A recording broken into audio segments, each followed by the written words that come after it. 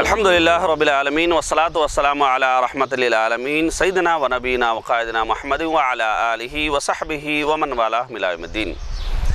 ప్రియ వీక్షకులారా, కారుణ్య వర్షిని రమదాన్ అన్న ఈ కార్యక్రమంలోకి మీ అందరినీ ఇస్లామీ పద్ధతిలో ఆహ్వానిస్తున్నాము. అస్సలాము అలైకుం వరహమతుల్లాహి వబరకాతు. క్రమశిక్షణ నేర్పే కాలం రమదాన్.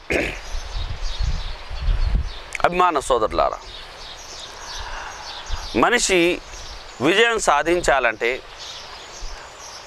ధనం ఉంటే ఒకంత విజయం సాధించవచ్చు, జ్ఞానం ఉంటే ఒకంత విజయం సాధించవచ్చు, ప్రతిభ ఉంటే ఒకంత విజయం సాధించవచ్చు.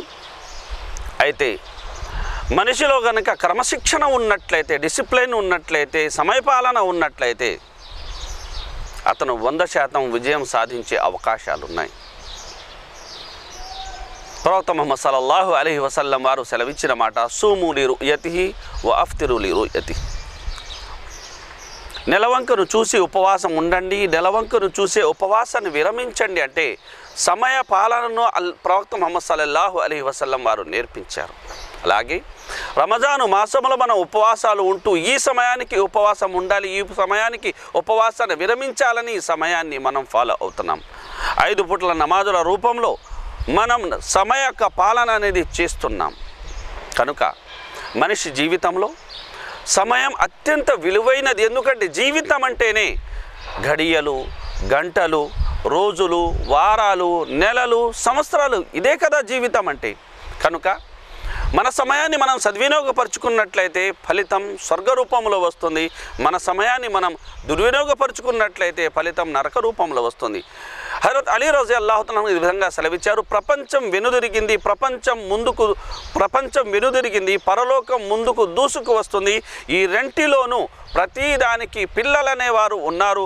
మీరు పరలోకపు పిల్లలుగా రూపొందండి, ప్రపంచపు పిల్లలుగా మారకండి.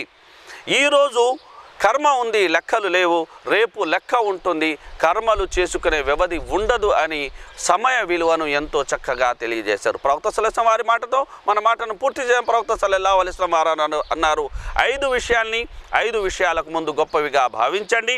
మీ యొక్క యవ్వనాన్ని వృద్ధాప్యానికన్నా ముందు గొప్పవిగా భావించండి. అలాగే మీ ఆరోగ్యాన్ని మీ అనారోగ్యానికి ముందు గొప్పగా భావించండి. మీ యొక్క కలిమి స్థితిని లేమి స్థితి కన్నా ముందు గొప్పగా భావించండి.